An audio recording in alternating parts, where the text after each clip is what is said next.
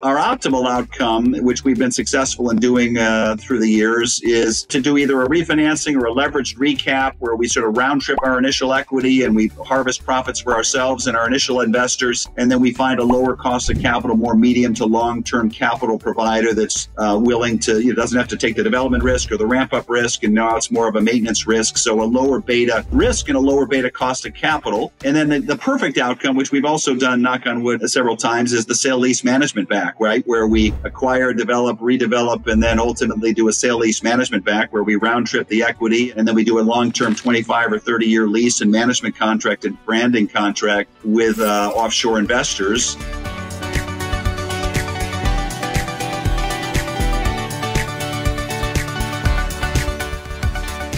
So, John, I thought a really cool place to start would just be like to go back to your first experience with real estate and how you got introduced to real estate and why you decided to pursue that as your life's work. The origin story, huh? The origin story. Look, I was pretty sure when I was growing up, people said I should be a lawyer, and I thought about going to law school. And I, ultimately, if I had the patience, I would have done the JD and the MBA. I ended up doing the MBA, took real estate law, took business law, so added a little bit of law, but in the end, I decided I wanted to get into the business world, right? And so to me, I was sort of parallel tracking in college. I studied economics, but I did a minor in real estate, sort of real estate law, real estate finance, real estate fundamentals at the University of Michigan. And out of grad school when I was an undergrad. And so I figured I'd always be an investor in real estate at a minimum, right? I was going to invest in stocks and bonds and real estate. And that was sort of an asset class I wanted to be familiar with. But I was parallel tracking sort of the securities business and the real estate business coming out of college. And I think, I would have enjoyed both, but I was intrigued by the tangible nature of real estate, the scale of it. I grew up in Chicago area, and we've got sort of a great skyline and a lot of skyscrapers. And, you have the Pacific Ocean in California, right? In Chicago, our Pacific Ocean is Lake Michigan, but our skyline is really our calling card, right? And so I grew up in and around tall buildings and loved them. And so at the end of the day, I parallel tracked job interviews, and the best job offer I got coming out of college was with a global real estate firm called Fidinam, which was a consortium of wealthy European families investing in real estate around the world. And they had bought LaSalle and Madison in Chicago, which is sort of Main and Main. It certainly was at the time. And they were developing a high-rise office building. So I shadowed the president. I became sort of the assistant to the president, learned finance and real estate, construction, leasing, and sort of the whole process of large-scale urban development. And so it was really partly an opportunity to sort of be an assistant to the president and get a very bespoke sort of custom experience, apprenticing under a brilliant PhD who really understood the global capital markets as well as real estate investment generally and construction and leasing, the whole picture.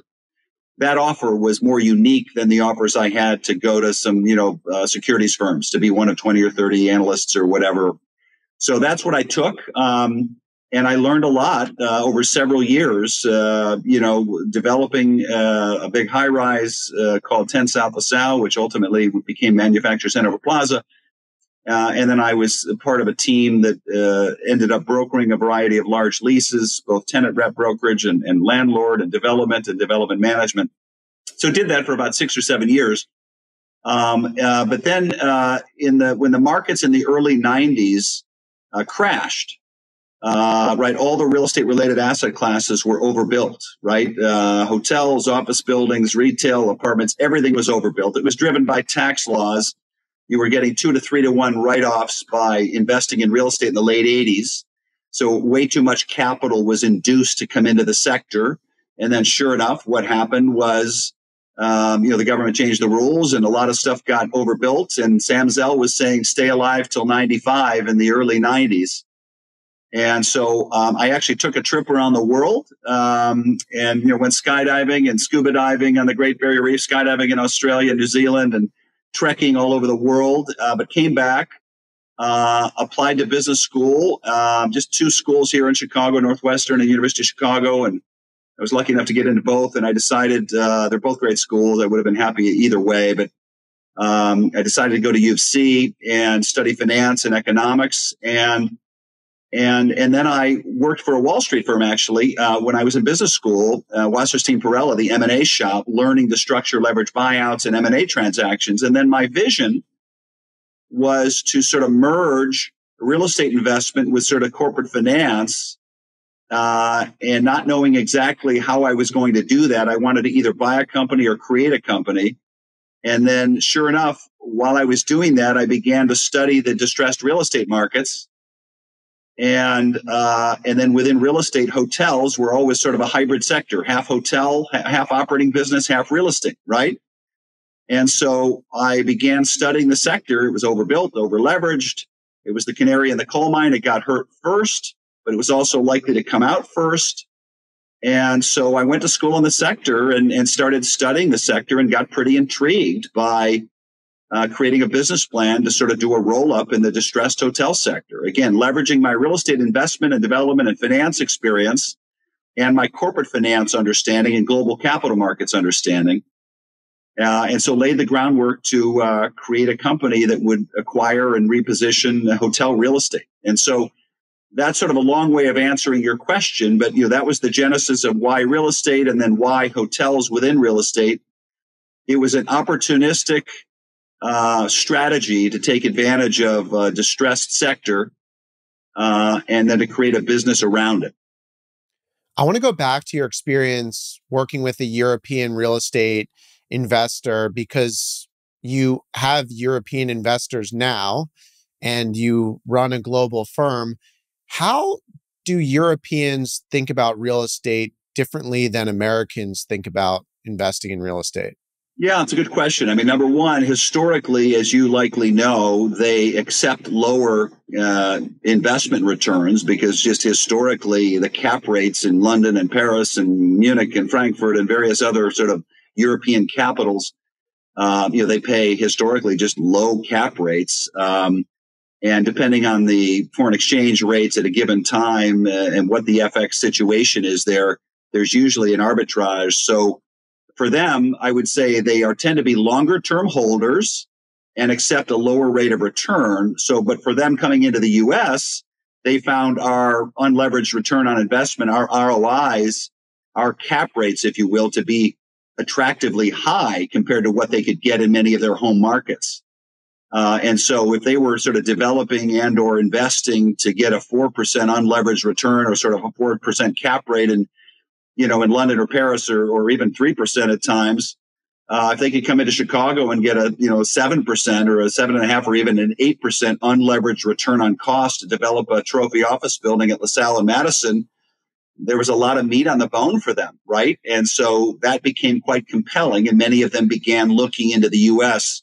to diversify and chase yield, right? In the end, markets work. And if there's more attractive yield elsewhere, capital will flow to where that yield is. And capital began flowing from Europe into the U.S. and into Canada for that reason. So I think that was a big part of the appeal. I think just diversifying for them away from their home markets, both to just have a diversified strategy and not have all their eggs in one basket, was one driver. Secondly, there's only so big a market, in any given country or area, and the U.S. and North America was a really big, robust market where they could deploy even more capital, and the arbitrage on the returns, right? I think all of those were drivers for European capital to deploy in the U.S. and in North America generally. Having that perspective, how do you then think about hold period in your current business? And I guess I would say that some of the deals I know that you've done, you've seemed to time the market beautifully. So maybe you can answer it in that context.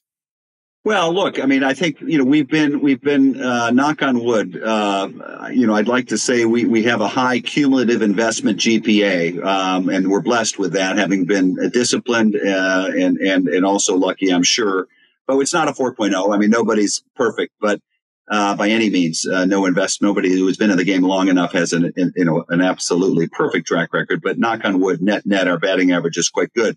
I think at the end of the day, we've been sort of early aggressive buyers during, contrarian buyers during multiple waves, after multiple black swan events, right? I describe it as, the black swan event of the early 90s was the RTC crisis.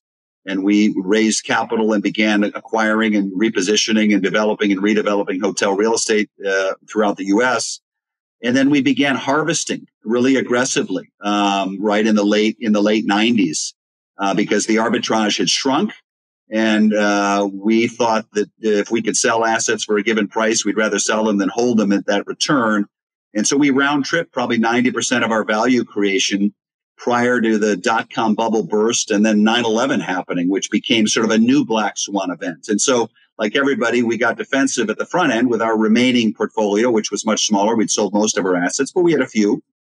And then we went on offense again, right, quite aggressively in 02, 03, 04, sort of Chicago, New York, and a variety, San Francisco, and a variety of other places directly and through various affiliates at the time, and sort of went on offense, and then began harvesting again, right? Began doing leverage recaps, sale leasebacks, refinancings, and selectively sales to sort of harvest the value creation. And thankfully, we did that. And we gotten almost everything round tripped by 2007. I remember the summer of 2007, we had three portfolios and three single assets, or eight, total of eight, I'm sorry, 5 single asset transactions and 3 portfolios that we had sort of tied up, if you will. And all of a sudden we began seeing some deterioration around operational performance. And I remember saying to my team in the conference room in the summer of 07, we cannot hold pricing here. We tied these up based on what we felt were realistic assumptions going forward, that were disciplined, analytically sound, et cetera. But we just see some deterioration. We had no idea it was going to be to the degree it was, but we said we can't hold pricing. I said, we're going to, in this case, have to make some sellers unhappy because we've got to be disciplined. And so we went around and said, we can't hold this price and we're going to have to step back. And then we, of those 8 transactions, we only did 2. One of them, we bought part of the IBM building in Chicago, which we ultimately developed into the Langham Hotel with the Langham team in collaboration with them, and ultimately sort of pre-sold the opportunity to them and then helped develop it.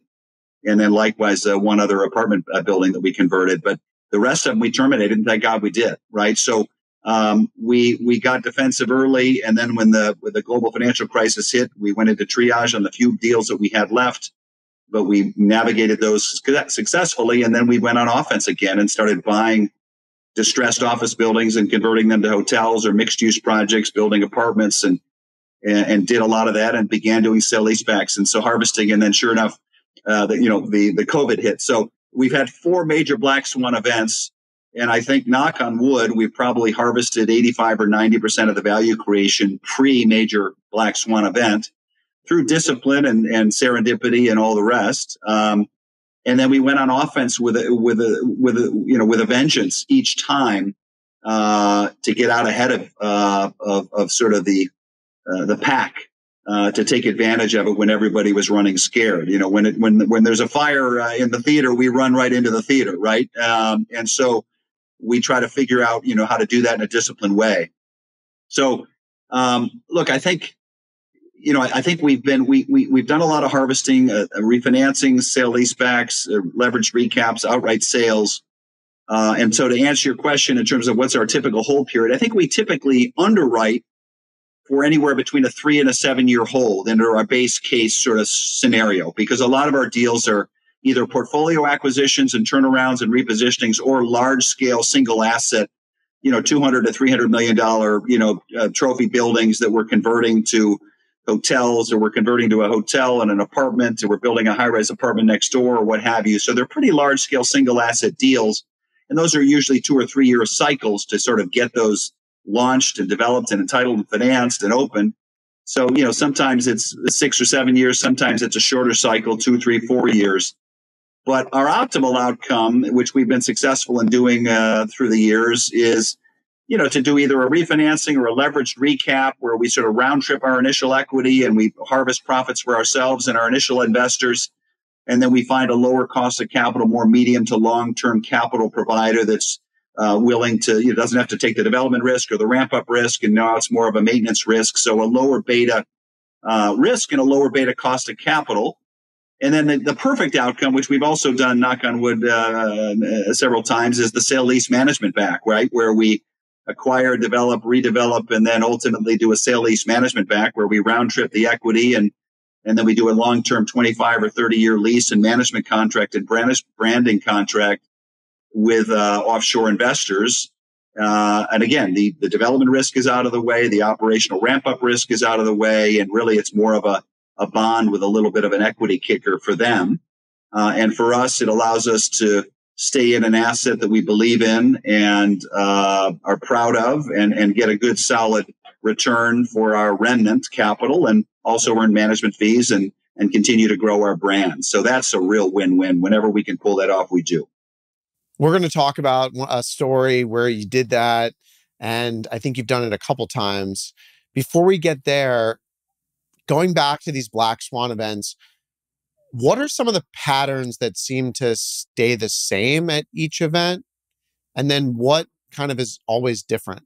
Yeah, it's a good question. I mean, there's certainly a lot of commonalities, right? Which is sort of liquidity dries up, right? People run scared and there is a great uncertainty. How long will this last? You know, is it going to get materially worse before it gets better? Are we at the bottom or near? And again, is the bottom going to be a 6-month bottom or is it going to be a 3-year bottom, right? Now, those are all questions that we ask each time.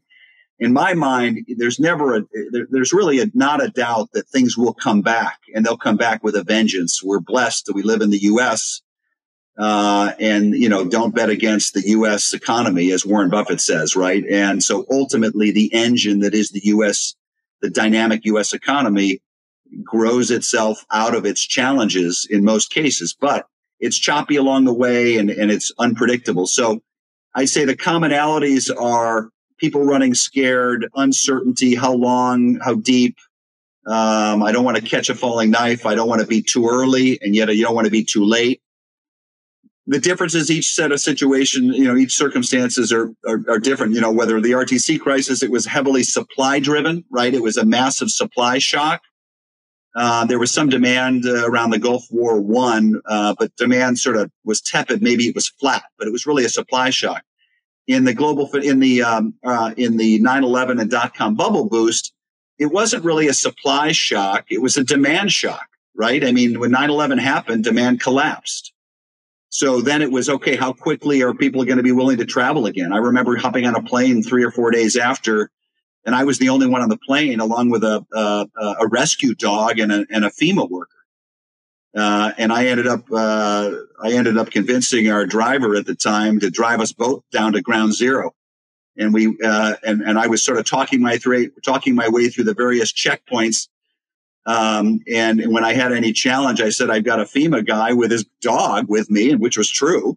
And we're trying to get him down to ground zero. And so, you know, they were like, all right, you pass on through. And we kept going through all the checkpoints. And so I delivered him to ground zero. He was appreciative of it. And I was also appreciative of having him sort of giving me cover to get to ground zero and see what it looked like, right? And so, you know, I think in that case, again, it was a demand collapse and how quickly will people travel. In the case of the global financial crisis, it was really, a capital markets collapse, right? And so it wasn't a massive supply shock. It wasn't a massive demand shock, although it was a demand shock.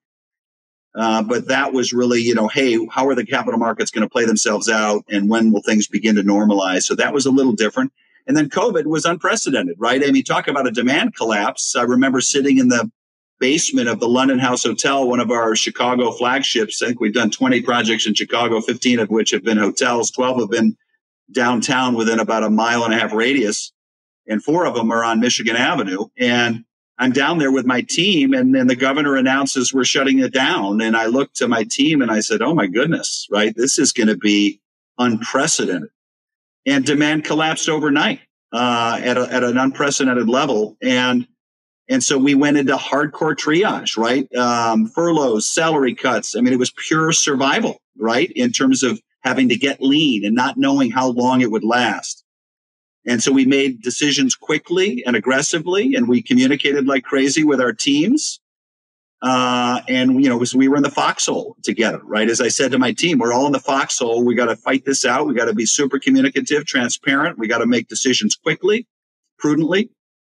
and we'll get through this. And that's sort of what we did for the first 3 months. And then things began to sort of settle down a little bit. And then we're like, wow, how can we help the city of Chicago and some of our other cities and help ourselves at the same time? So I think we volunteered to offer 5 of our 8 Chicago hotels at the time and 3 of our 4 San Francisco hotels to the city to house first responders and police and firemen and nurses and COVID recovery people and hospitals. And I think the mayor of Chicago called us out a couple times, and likewise San Francisco. They're like, look, Oxford stepped up. Some of the big brands and chains were so caught up in liability and other concerns and big negotiations on contracts. And I just sort of talked with my team, not recklessly, but sort of just said, look, we need to protect ourselves liability wise. We need to make sure we have good contracts, which we did, but we're going to just do this.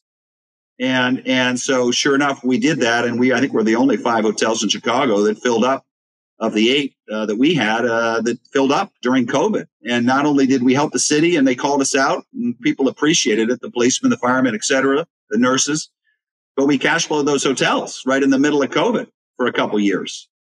We did the same thing in San Francisco. So, that was an example of trying to be, how do you create a win-win? How do you do right by your city and offer up accommodations to help people at the same time looking out for ourselves and our investors, and how do we do well by them?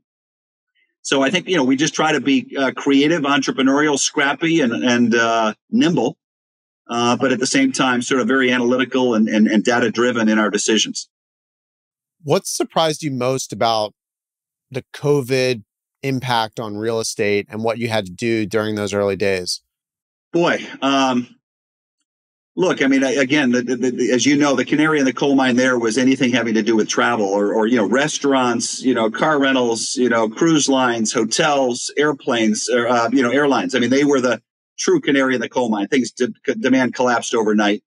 And then over time, other industries, felt the pain, some more than others, and some boomed, right? I mean, Zoom and, some other things boomed and Peloton, et cetera, right? But a lot of companies felt a lot of pain. And so I think, in that case, what surprised me, is that your question? Yeah. Yeah. I mean, I think what surprised me was how, look, I thought relatively early on, it became clear that the people that were really vulnerable were the elderly or the immune compromised, and that we needed to protect the elderly and the immune compromised. Absolutely. But what surprised me was, the effort to completely shut down, the economy. I thought it was just overwrought, and I'm sure it was well intentioned. And there was a lot of uncertainty at the time, and I'll acknowledge that. It's easy to Monday morning quarterback difficult decisions like that. But I thought it became pretty early on. It became clear that, the immune compromised and the elderly are the ones who are at risk. And, wearing a mask outdoors when you're running, when no one's around, made absolutely no sense. And so anyway, I would say what surprised me was how thoroughly governments shut down around the world. And I was disappointed by the suppression of alternative views. I believe in open discourse and civilized discourse, and I want to hear point and counterpoint, and be very data driven, very science driven, and research driven, but also listen to sort of smart perspectives on both sides. And I felt like there were really thoughtful, intelligent people that were calling out some hypocrisy and calling out some extremism, and that they were denounced as providing misinformation, which I thought was unfair. Although there was plenty of misinformation flying around too, let's be clear. Do you think that's permanently changed the way you're going to think about investing going forward in any way? Well, I think, to be honest with you, I think, we once burned, you fool me once, right? Shame on me, fool me twice, or shame on you, or vice versa. Shame on you, and then shame on me, right? So I think that, if and when we get the next pandemic, which we'll get, I don't think the global economy will ever react the way we reacted. I think we learned a lot of hard lessons. And I don't think the governments will try to do what they did. And I don't think people will accept it even if the governments do try to do what they did. I think people will So I think we've learned a hard lesson that way, the hard way. And so I think it'll be a more moderated response, responsible, thoughtful, but more moderated response, so that people can carry on with their lives and make independent decisions. I think that's one of the big learnings from this tragedy of what happened in COVID. One of the things that I was most surprised about is how long it took for some of our properties to recover, and some of them are still recovering. And the other thing that I thought was so interesting, and you would see this because you own various types of real estate, but I'd have investors coming to me that maybe are multifamily owners or investors, and they're looking at me like I'm doing something wrong. Like, how are you guys not, killing it right now? We're having the best year ever. Our apartments are up 20%, this, that, and the other thing. And it was like a tale of two cities in some markets, where hotels were completely disconnected in certain markets from what was going on with the economy, maybe in that market, or more broadly speaking. Yeah, no, I think it's a good comment. A couple of things. First of all, I would just acknowledge, or I would point out, that there absolutely were some secular shifts happening pre-COVID that then got accelerated through COVID, right? To sort of this hybrid work environment and, more remote work in major urban markets. That was a secular shift that was happening, and then it got accelerated. And travel, the sort of business travel and the Zoom, right? Zoom is here to stay. As I always say, Zoom is much better than just a phone call. It's not as good as in person, but it's a nice in between. And there are absolutely times when it makes sense to Zoom. There are times when it makes sense to do a phone call or to make a trip. So I think there were a couple of secular changes by virtue of the sort of the Zoom dimension and the secular shift in sort of remote working. That got accelerated during COVID. So coming out of COVID, there are certain cities that obviously the drive-to leisure markets really boomed, right? And a lot of the big urban centers got hammered. And so I would say one of my observations was, certainly you have to be aware of those secular trends and adjust accordingly. And we certainly have had a large variance in terms of recovery trajectories and recovery velocities across the country in our various markets, right? Boston, has come back really strong. New York's coming back strong. Florida obviously has been on fire. Each market's a little different. LA, San Francisco, Bay Area, Portland, Seattle, more challenging. Minneapolis getting hammered. Detroit's coming strongly. Chicago's coming back, but it's not there yet. So there's been a broad range depending on the mix, right? Chicago's sort of 40% group and 30% transient, 30% leisure historically. Right, and group business shut down, and a lot of the sort of business travel shut down. So it got hit pretty hard, as many of the urban centers did. Although it's come back a long way, it's not that there fully. The group business is back strongly. Leisure is quite strong, but the individual business traveler, while growing, the smaller and mid-sized businesses, the big corporate travelers aren't traveling the way they were. And the question is, will leisure and bleisure sort of backfill? Some analysts think that, if you're going to get back to 75 or 85% of the former business travel, you're going to be 115% with leisure and bleisure. And so net, the demand will be similar, with group being similar, because people do like to gather. Time will tell how that plays out. I mean, Bill Gates said 50% of, business travel is over for good. I didn't, look, he's a brilliant guy, and I have a lot of respect for his accomplishments and his brain. I think that's a little extreme. I feel like, our instinct was sort of 75 to 85% of the business travel comes back, depending on the month, depending on the market. Group, mostly, if not completely, comes back. People do really like to gather, but all the group meetings will be hybrid. There'll be a lot of people in person, but they'll also have a Zoom option. And then leisure, there's definitely a growing percentage of people who have disposable income who like to travel, and experiences are more valuable than things, right? And so I think more than ever, people recognize that and view travel as sort of a right and something they really enjoy for their mental health and their social being and so on. So I think we're net reasonably bullish that sort of medium to long term, even though the demand pie will change in terms of the mix, that the overall travel demand will come back pretty strongly.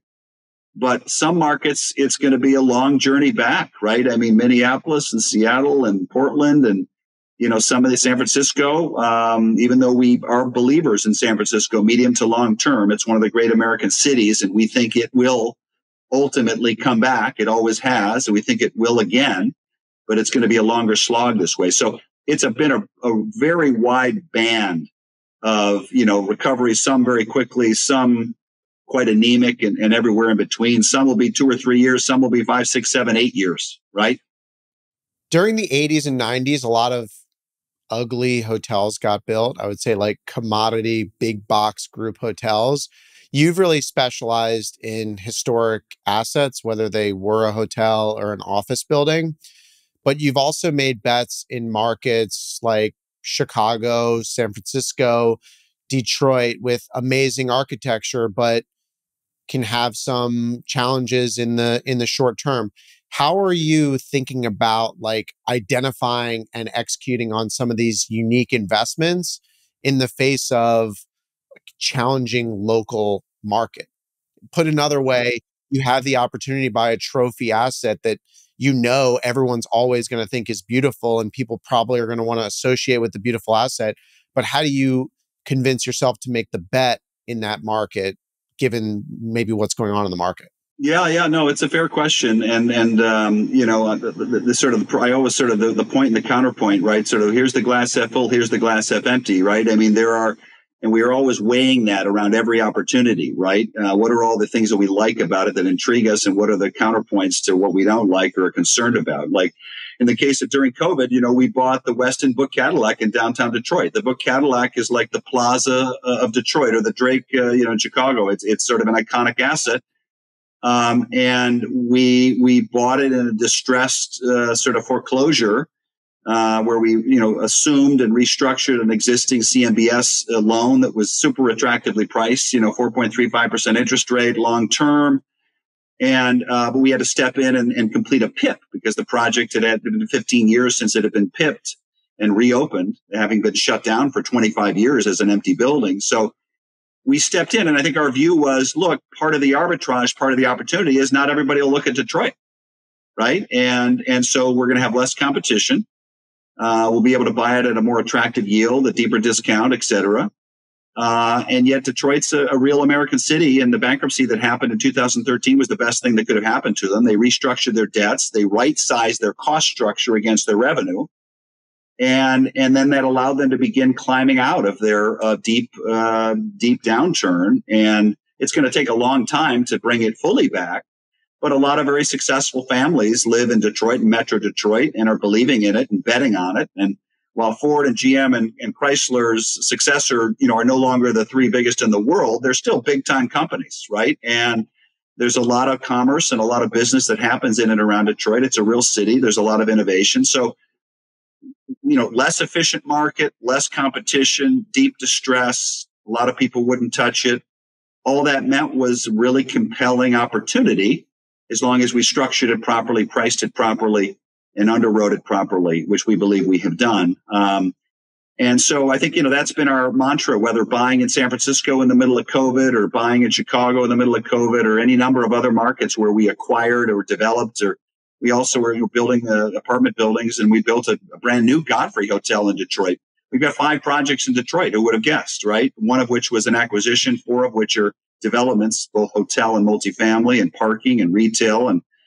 And so I think, our view was, let's be independent thinkers. Let's underwrite conservatively. Let's be very data driven. Let's be highly rational in our approach to underwriting. And let's look at all the glass half full dimensions. Let's look at the glass half empty dimensions, weigh them. And if we feel the glass half full is far more weighting than the glass half empty, we'll step up. And that's generally served us well. Likewise, San Francisco, we bought, a portfolio of assets, 2 right near Stanford Research Park and in Silicon Valley. And our belief is that Silicon Valley is one of the great American franchises, right? I mean, it's the innovation epicenter of America, which is fantastic.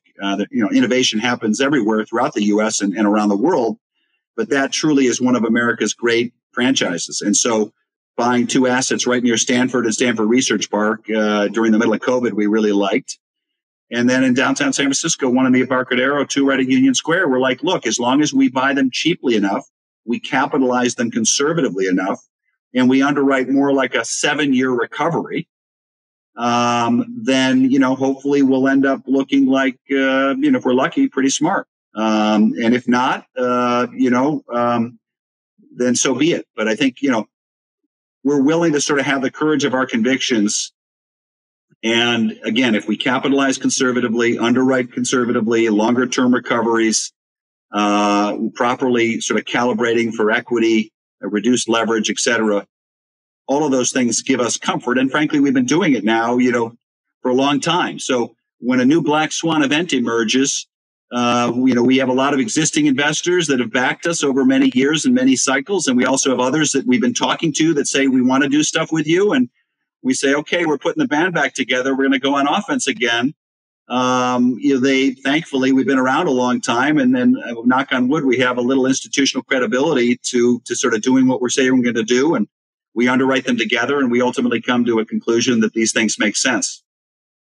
For those investing in San Francisco right now, what are they seeing that others aren't?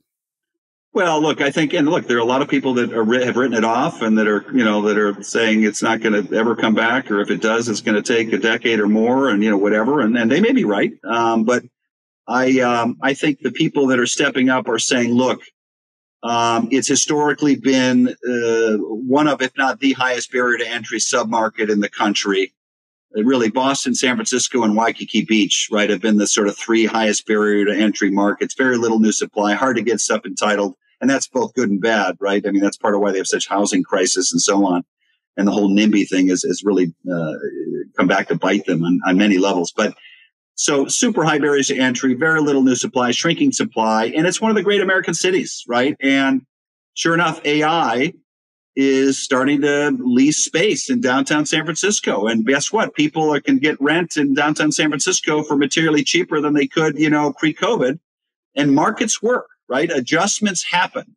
If rents used to be $7,000 a month and now they're, $4,000 a month in some, asset, there are a lot more people that say, I can move in downtown San Francisco and I can live and work there. And if the AI companies say we need 300,000 square feet of space, we need to be near public transportation, we need to be at the epicenter of things to sort of attract people, then they're going to take space in downtown San Francisco. So I think the investors, including us, whether there are people, there are starting to be bids for buying office buildings, right? At deep discounts.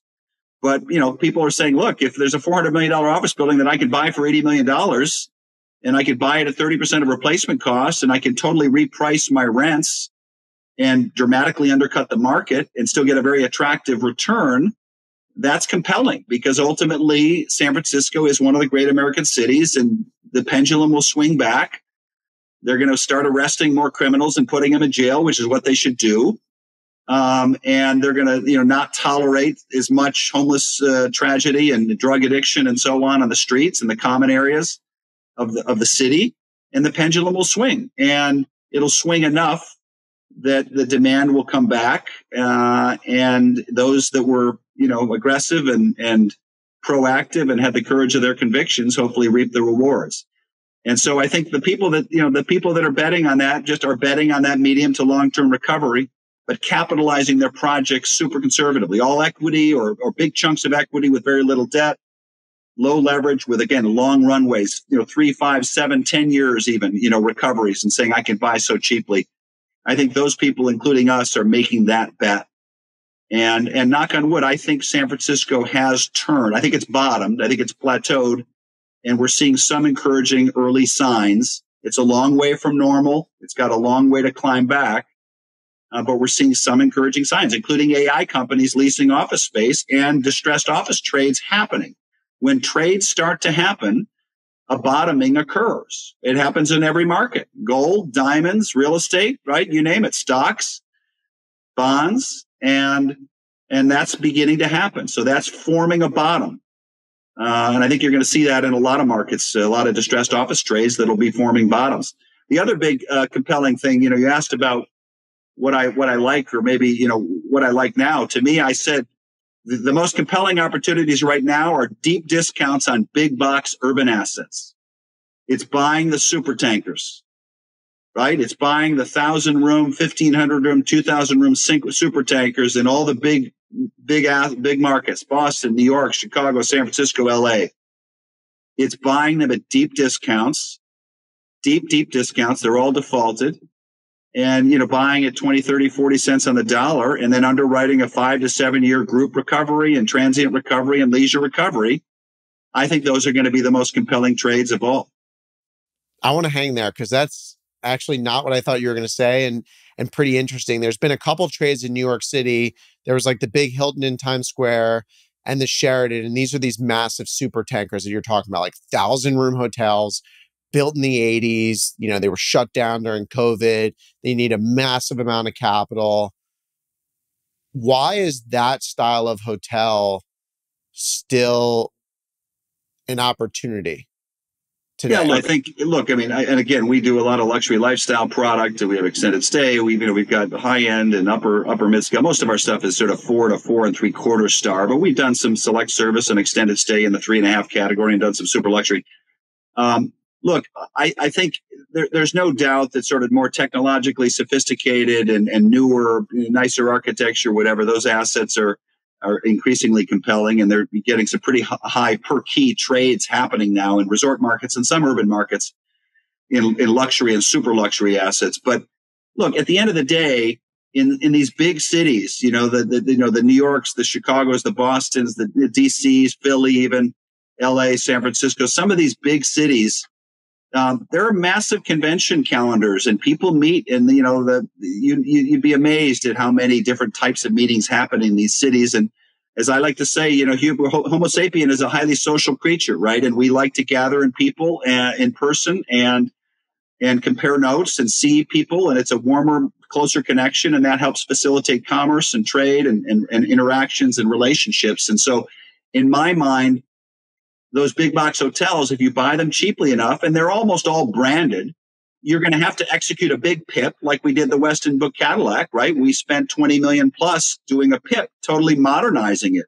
New technology, beautiful new bedding and wallpaper and new lobbies and all sorts of things. So it feels really fresh and new and nice, even though it sits within this elegant 100-year-old box.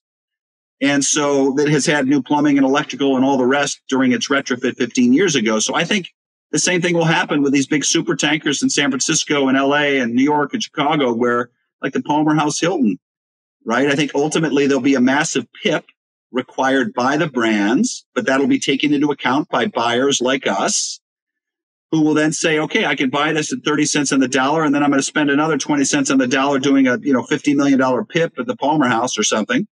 And I'm going to have, fresh, new, nice product that sits within these elegant Grace Kelly bones of a building. And I'm going to be able to compete quite effectively with some of the newer, fresher product because I've got a brand new PIP.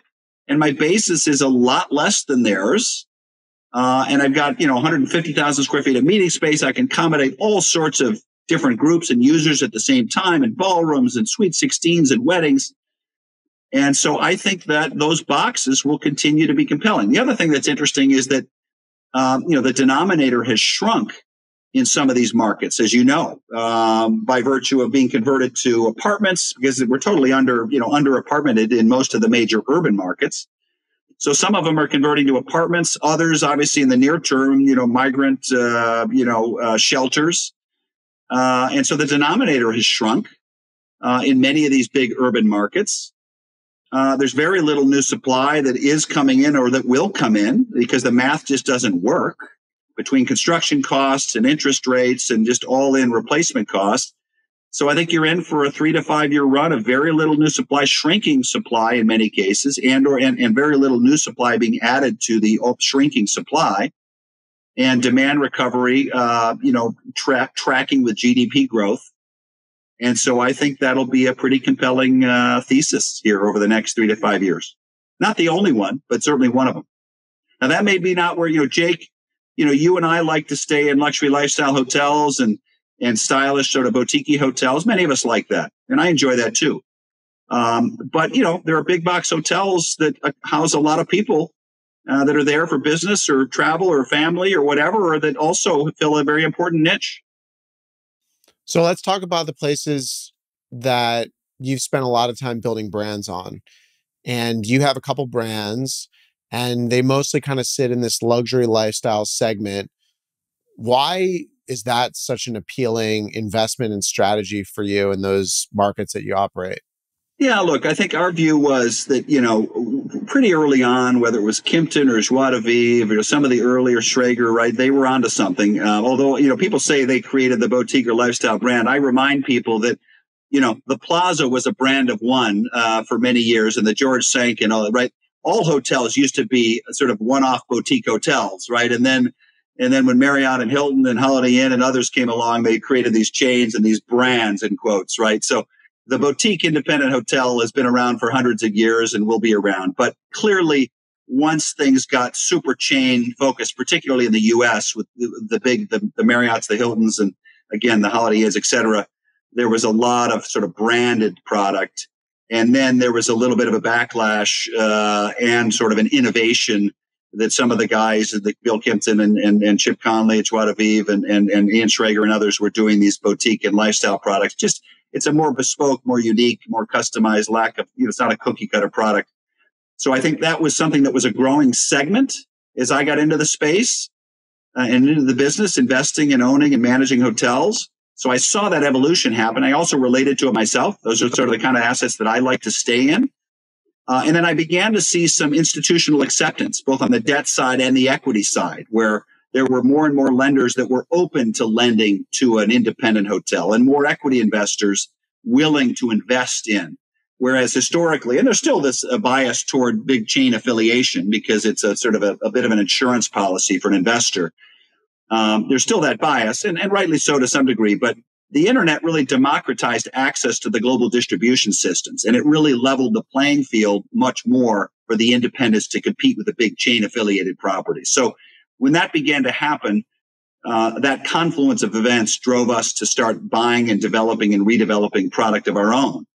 And, we pride ourselves in being agnostic, Jake, around whatever is the value optimizing business plan for the real estate is what we will do.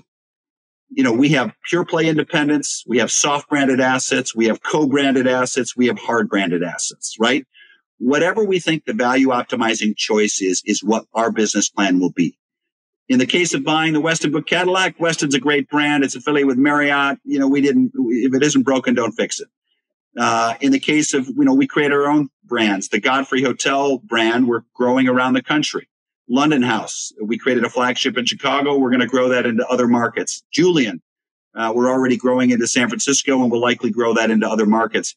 So those are pure play, sort of our own lifestyle brands. But we also own Thompsons and, as I said, Westins and Hyatts and Hiltons and Curio Collections and Autographs and other similar kind of brands, soft brands or hard branded assets, and Le Méridien, et cetera, where we think that's the value optimizing choice. But I think in terms of these lifestyle brands, I think our view was that you could get a premium in ADR.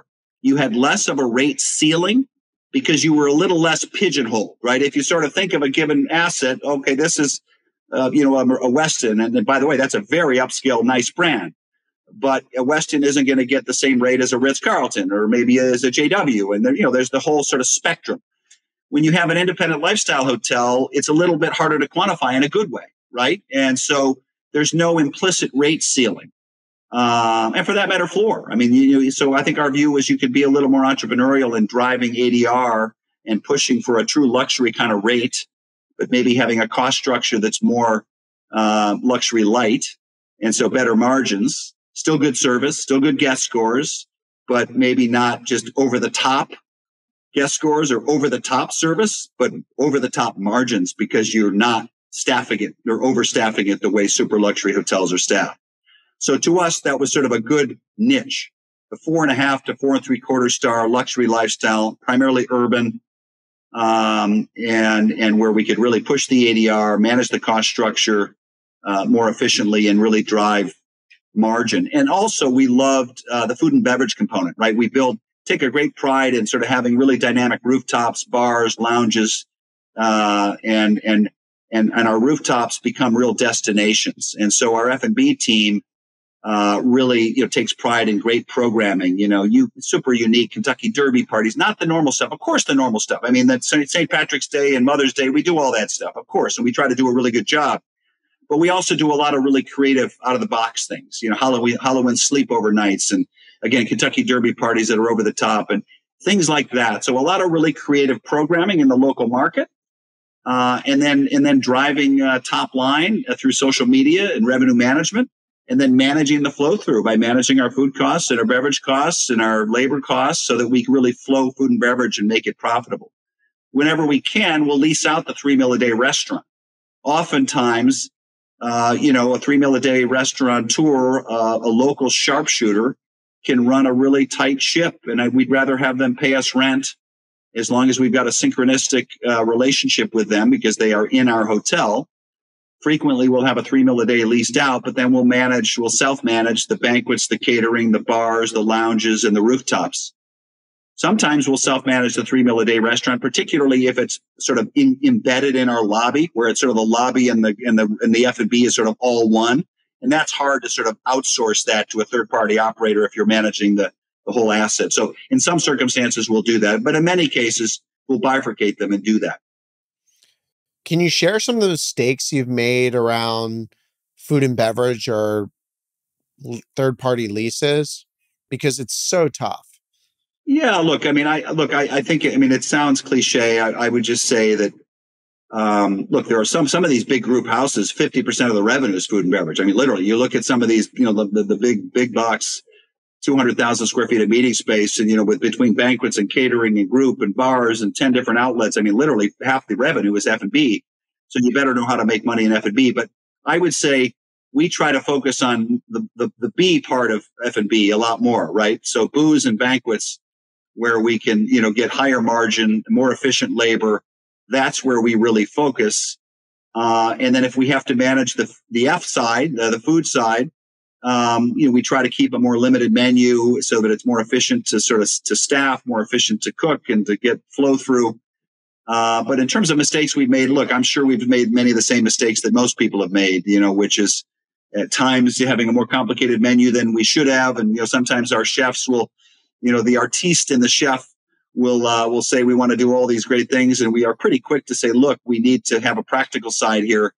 You're an artist, but you're also a cook and a chef, and we've got to make money with this, or you're not going to be around, and we're not going to be around. Show me the burger. So I would say if there's a mistake that we've made that we learned early on is that, make sure you control your chef and your programming in terms of menu selections, and food costs and beverage costs and staffing.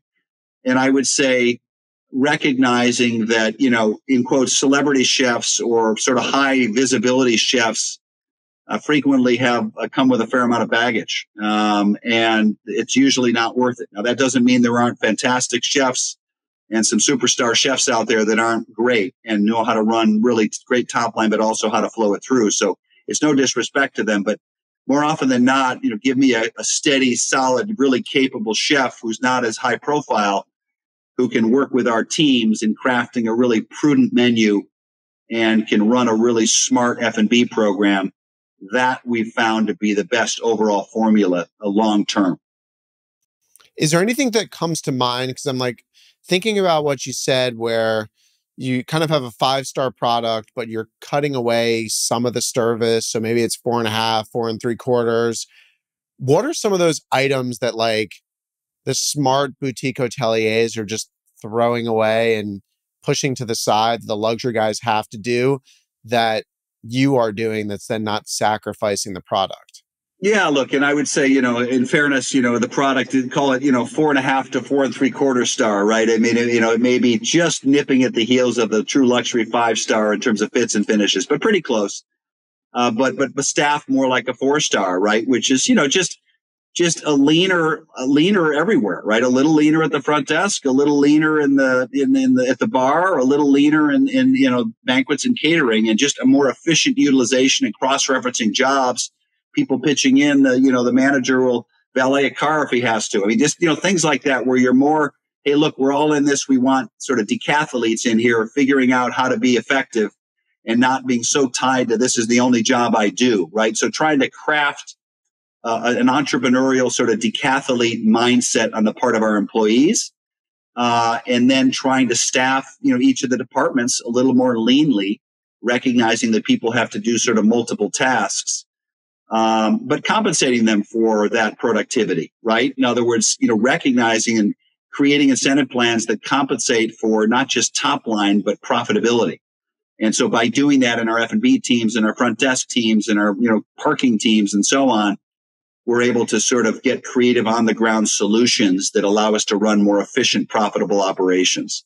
So, I look, and by the way, I'm speaking in the US mostly. Obviously, overseas, labor is so inexpensive in some of the Asian markets and some of the other markets where they can afford to have just over the top staffing ratios in their luxury or even less than luxury hotels and still have good profits because labor is so relatively inexpensive. But in the more mature markets of the U.S. and Canada and Europe and Western Europe, and it's really hard to staff at the level that the super luxuries staff and to make a good margin.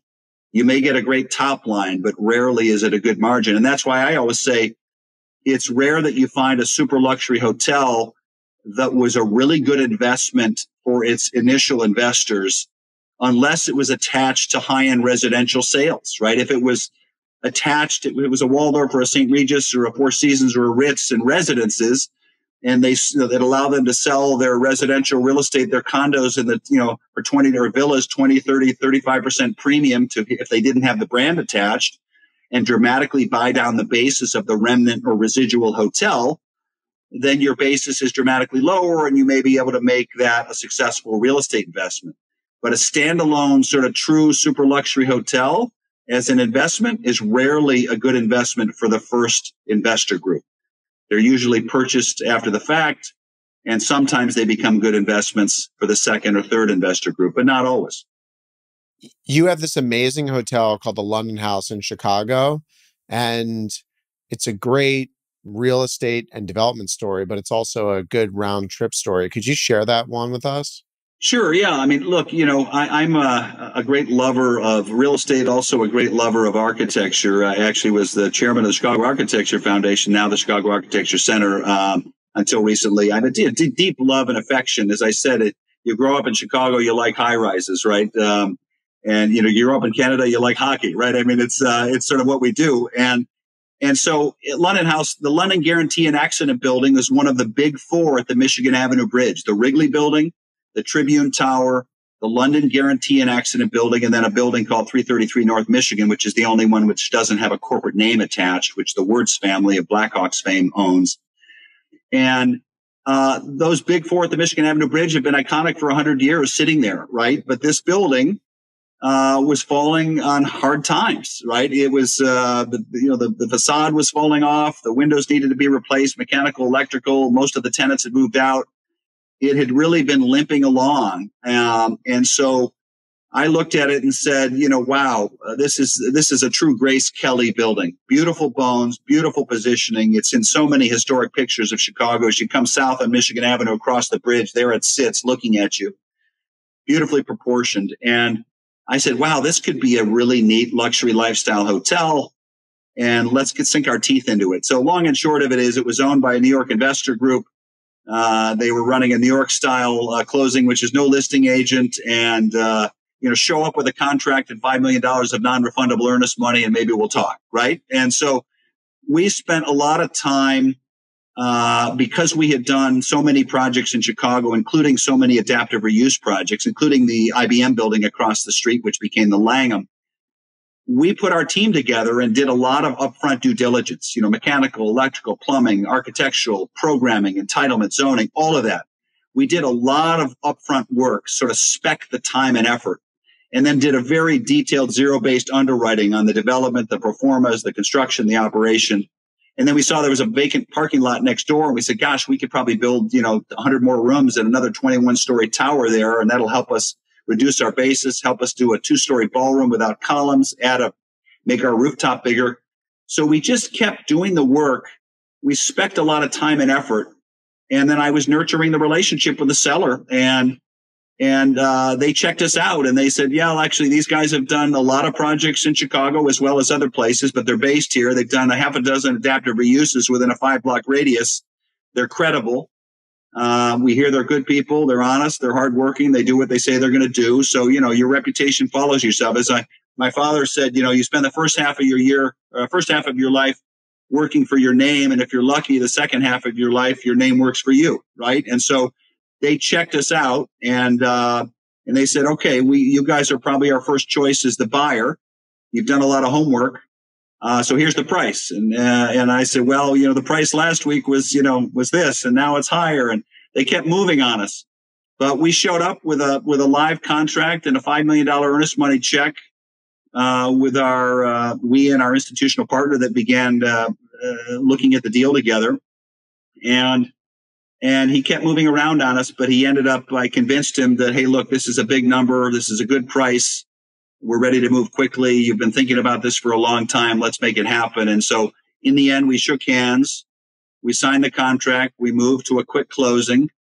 And then we executed the comprehensive sort of $200 million plus redevelopment. We changed 1,500 rooms, new mechanical, new electrical, replaced the roof, and then built a rooftop, built a 21-story addition on Wacker Drive at 85 East Wacker, which became the new entrance, which allowed us to do a 2-story, again, column-free ballroom.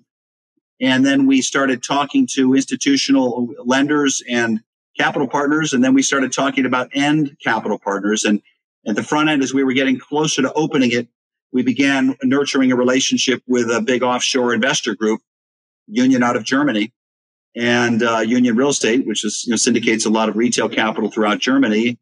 I actually spoke German as a kid, learned it in school. I spoke a little Deutsch with them, which probably didn't hurt. I don't think it was pivotal, but that didn't hurt. And we began talking about it. And actually, to answer your question around London House, we had just finished a sale lease management back at the Godfrey Boston with Union, which I believe was their first such investment in the U.S. in the hotel space. And so we'd had a very successful outcome there. It was a win-win. We round-tripped and did a sale lease management back, did very well for ourselves and our investors, but Union also got a great asset. It's performing extremely well to this day. And so we said we've got an even bigger, even higher profile asset in London House and the London Guarantee Building in Chicago. And we educated them on the opportunity. And they got excited about it and came with waves of people doing very thorough due diligence. And the long and short of it is we did a sale lease management back with that asset that we did sort of 6 weeks before opening. And so when we opened, it was a win-win, right? It was certainly a grand slam for us and our investors.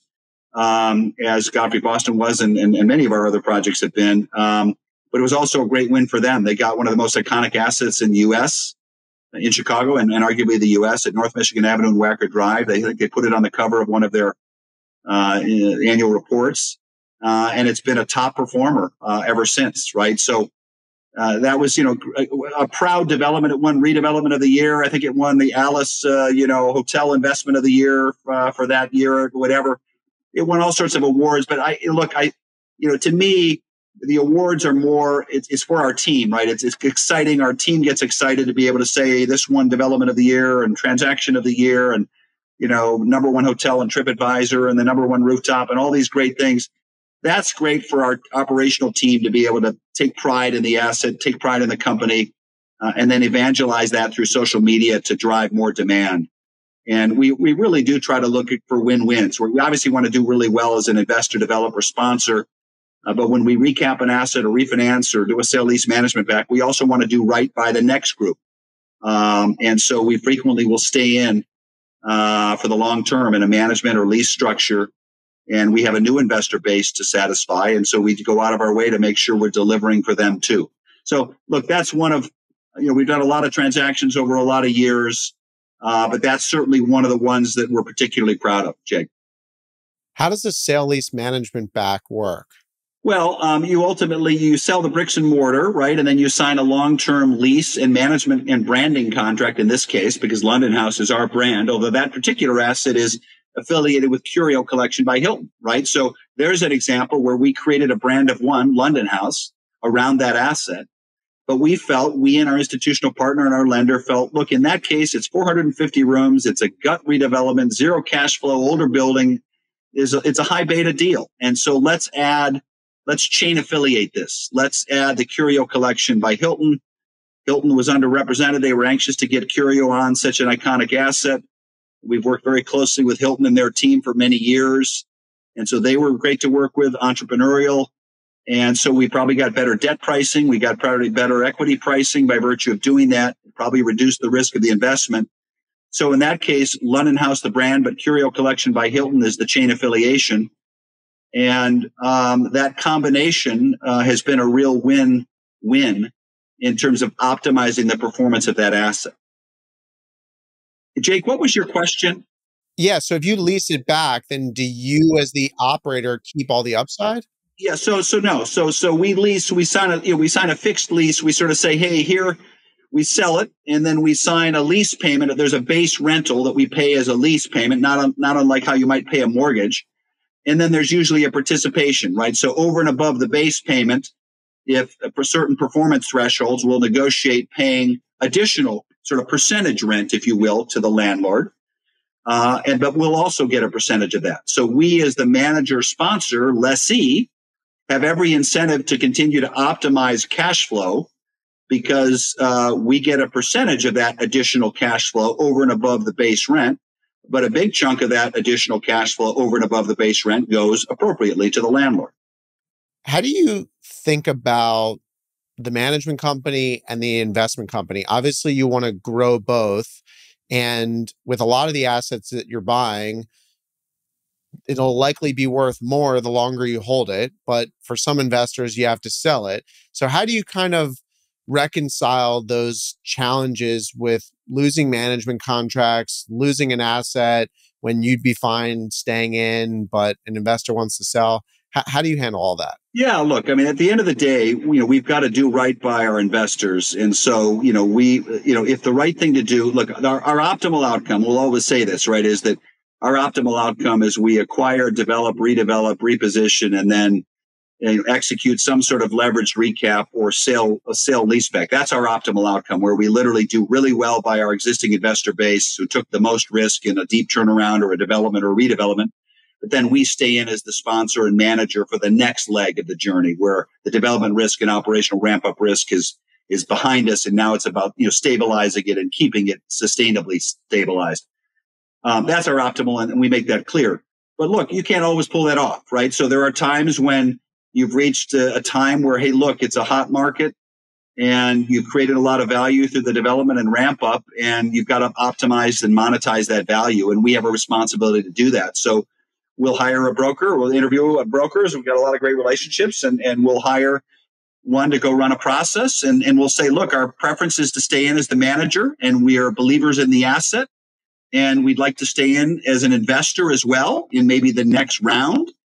But if the ultimate buyer doesn't want to keep us in as the manager and or have us in as the equity, if they're the highest price and the best terms, we have a responsibility to take it, and we do. And so certainly there are times when we reluctantly part with an asset, although we do so proudly if it's a good outcome and we're doing right by our investors. And we try not to fall in love with any given asset, but we whenever we can, we try to stay in long term through, again, a leverage recap, sale, lease management back, refinancing. Sometimes we sell and we move on. Sometimes we sell and they keep us because they're like, wow, you really know this asset well, and we're not married up with any particular management company, and therefore we want you to stay. But in other cases, we just have to move on, and that's life. And that's, all of our peers deal with the same thing, right? But our management, we really pride ourselves as owners and investors first, and we created a management company around both the lodging sector, Oxford Hotels and Resorts, and the senior housing, Oxford Living. We really pride ourselves in having an owner mentality. That is our DNA, right? So it's very focused on returns and investment, and very granular, very data-driven, and really optimizing cash flow, optimizing value, and thinking like an owner, which is really our DNA and who we are. And so our management teams are heavily focused on that. So we're getting more and more growth in our third-party management business too. They're like, we love that you guys are owners first and sort of managers second. And that, I've got a great team around me that have lived and breathed the management and operational side for a long time, their entire careers. But we're growing our third-party management business and selectively our branding business as well.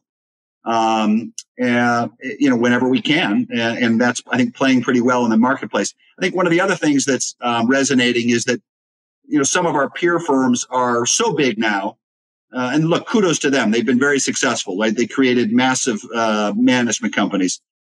But they're the victims of their own success to some degree as well, where you become so big and so layered that, you by definition, you can't be as hands-on at every deal in every situation as you were when you had 30 or 40 or 50 assets. If you now have 300 or 500 or 1,000.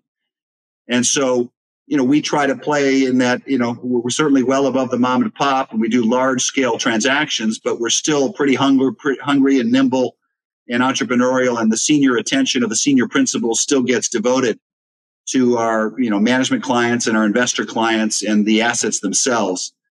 So we really try to leverage that and sort of differentiate ourselves that way. In addition to, again, super sophisticated revenue management, super detailed, social media focus, F&B, rooftops, high margin activities, capital market savvy, just sort of the whole integrated approach to owning and managing. You have an institutional mindset, but you think like an owner and you're entrepreneurial. I want to talk about like how you've set up the firm and the decision-making process, whether it's new investments or asset management. What does the whole organization look like? And it feels like pretty lean. Yeah, look, and would you say I have an institutional mindset? I have an entrepreneurial mindset, but with an institutional overlay, right? Like we really I try to strike that balance between having and sort of personally, and then also with my team, I try to sort of constantly walk the walk, but also discuss this and sort of inculcate my teammates with the same ethos, which is that hungry, scrappy, entrepreneurial, feisty, nimble in the way we act and react and get after stuff, but also have a very analytical, data-driven, sort of institutionalized approach to underwriting and to owning and managing and reporting, right? So sophisticated institutional investors are very comfortable partnering with us because we speak a very sophisticated institutional language. But I say to my team, we never want to lose that sort of entrepreneurial fire in our belly that has allowed us to sort of start the company, grow the company, and navigate the various shoals and black swan events successfully. So to answer your question, Oxford Capital Group is the mothership, right? That's sort of the investor developer sponsoring vehicle. And we've got a great team around me: chief operating officer, development officer, financial officers, investment team member, acquisitions, finance, accounting, treasury. And then the two primary operating divisions, Oxford Hotels and Resorts, where I have a president who's lived and breathed operations for 40 years. And then likewise in the hotel space, and then Oxford Living in the senior housing space, assisted living, independent living, memory care. Another guy who's been in the space for 40 plus years, living and breathing that. So I'm sort of the founder, chairman, CEO, and sit at the epicenter of it, but work really closely and collaboratively with my team at the investment and development company, the sponsoring sort of mothership, Oxford Capital Group, but also with the key operating divisions and the senior people in those divisions. So we're really synchronized quite closely. We have a pretty good overlap at the corporate office between sort of people who are sort of partly staffed at Oxford Capital Group, but sort of partly staffed at Oxford Hotels and Resorts and Oxford Living. So we really sort of cross-fertilize there, and it keeps us quite integrated. Do you think of yourself as very strategy driven? Like, you tell your team, all right, I want to buy a hotel in San Francisco, or you're more opportunistic where you have a theme, but you're open to, various strategies around the theme?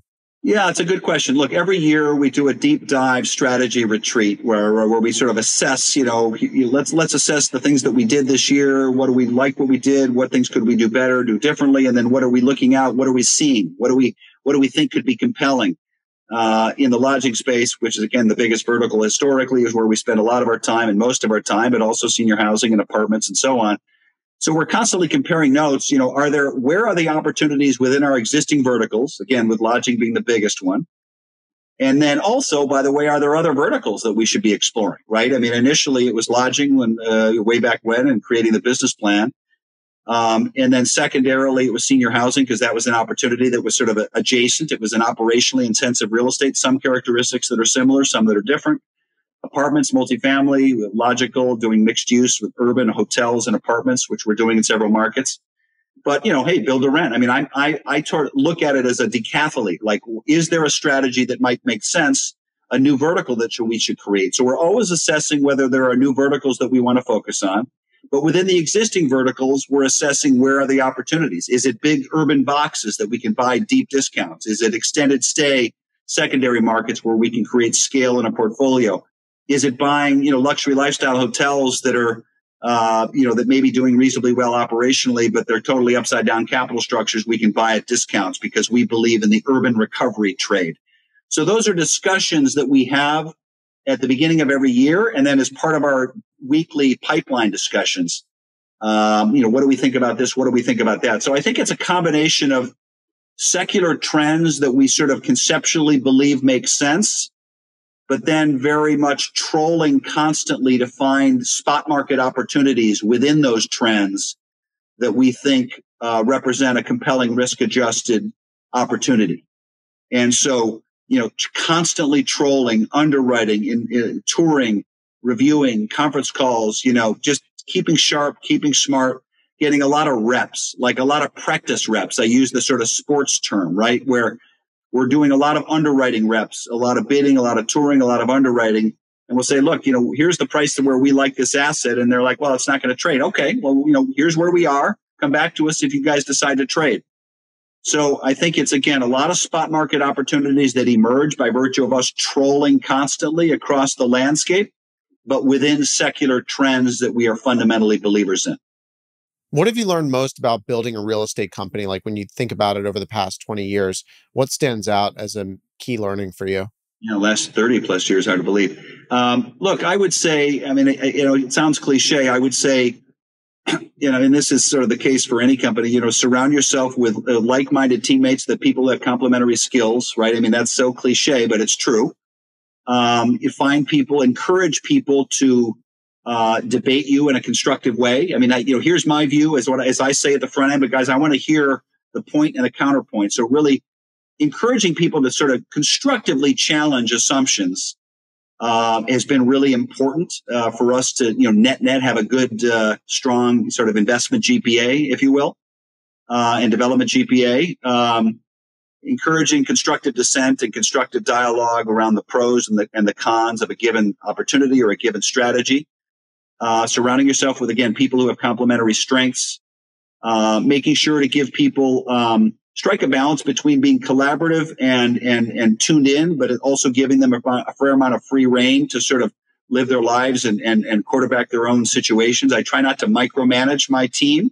I try to collaborate and drop in and help collaborate in key times so that they know I'm in the trenches, because I want to weigh in with a perspective or a question or a comment. But I also don't want to smother them with micromanagement. And if they earn my trust and they earn my respect, I give them more and more free rein. And I think the other thing is sort of transparency. I have everybody give themselves a self-review at the end of every year. I want you guys to give a detailed self-review. Here are all the accomplishments that you're proud of. Here are the things you worked on. Here are the things you think you've been particularly good at. And here are the things that you think you could be better at. And I ask all of them to do that for themselves. It helps them to sort of introspectively do that. And then it helps me review it and assess it. And in most cases, I agree. These are all the things you did well. These are the things that you need to work on. And then I might add, I think you should do a little more of this and a little more of that. And if you do that, you're going to continue to grow and grow in your success generally and with our company. So a big believer in that sort of transparent, civilized interaction, but transparent feedback. And I also ask every one of them in all of the reviews, what can I do better? Please tell me, how can I be a more effective leader for you? How can I be a better leader for you? Are there things you think I should be doing more of or less of to make me effective and us effective? I got a good enough rapport with all of my teammates. I got a lot of longtime teammates at the investment company as well as the operational companies.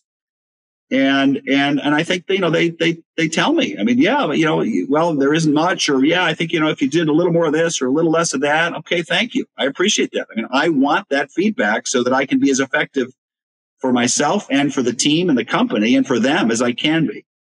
So those are all things that I've learned, I think, Jake, in sort of starting and growing a company and ultimately multiple companies.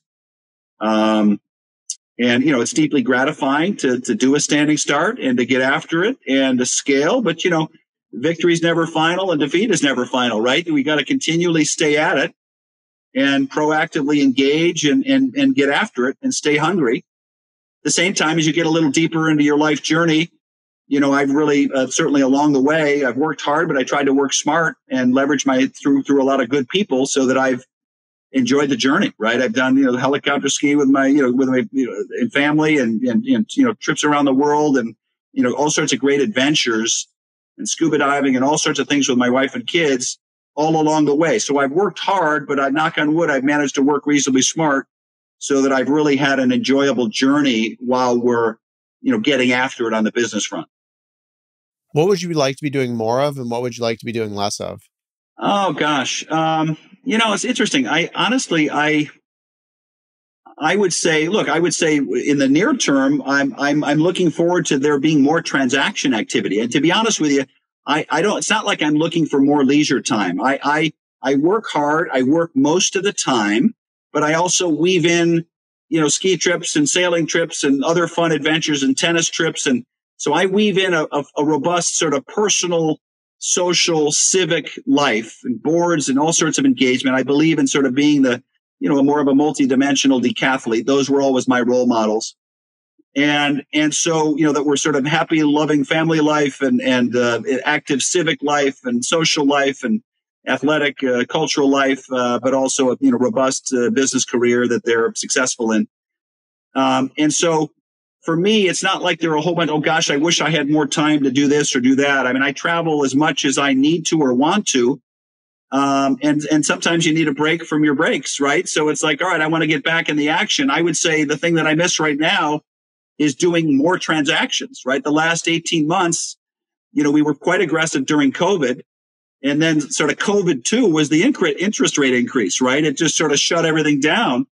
And so between construction costs and supply chain issues and interest rates, very tough to make transactions pencil, acquisitions, developments, redevelopments. So we were executing and are executing on a lot of existing stuff that we either bought during COVID or financed during COVID that we're opening and ramping. So we've got plenty to do across lodging and senior housing and apartments. But I have missed the more dynamic velocity of, you know, multiple acquisitions and, you know, development financings and, you know, the sense of really offensive accomplishment, right? I've missed that. And so I wish we were doing more of that. And I hope we'll be able to do more of that over the next 12 to 36 months. Me too. John, I ask all the guests on the podcast the same closing question. And outside of your own portfolio, what is your favorite hotel? What is my favorite hotel? Wow. I should have thought about this in advance. Wow. You know, I have to say, this may be a bit of an unexpected answer, but one of my best hotel memories was staying at the Keneal Bay, which was one of the old rock resorts down in the islands.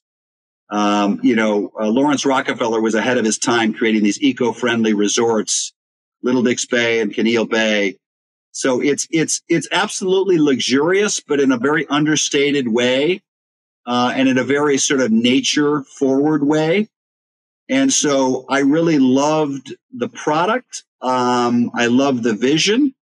I love the location. And then I happen to just have a wonderful set of memories with my wife and young kids at Keneal Bay when they were relatively young, which, you know, maybe one of my best sort of hotel memories. So let's go with Keneal Bay. I'm not even sure if it still exists with hurricanes and all the rest. Well, it's an interesting story. So maybe you and I will JV and we could buy it, but it's owned by, I think, the Government Services Administration right now and is basically abandoned. And I think if you Google it, you can see like a picture of a, you know, a chain link fence with a government sign. And it's probably one of those things that some bureaucrat is just sitting on and doesn't realize what he has, and someone could buy it for a pretty nice price. Amen. I think, well, I sort of had vaguely recalled that maybe it gotten hammered in a hurricane. So it's a good prompt. We'll have to brainstorm and potentially look at that. But, you know, anything for me, the memories, again, the experience, the memories, I spent a lot of time with my wife and kids, really tried to sort of have them be on the journey with me all along. And so a lot of great memories. And those are the memories that I cherish the most. Thanks for coming on the podcast. This is fun. Jake, great to see you. Well done for creating this. Really insightful, articulate questions. You're a sharp young guy getting after it, which I respect, fellow YPOer. So look forward to comparing notes on this, and hopefully we'll get a good edit, and hopefully at least a couple people will care about it. A lot of people will care about it. I appreciate you. Take care. Hey everyone, it's Jake here. Thanks again for joining me on this conversation. Be sure to subscribe on Apple Podcasts, Spotify, or YouTube. Lastly, don't forget to follow me on Twitter @JWurzak. I'll see you in the next episode. Jake Wurzak is the founder and CEO of Dove Hill Capital Management.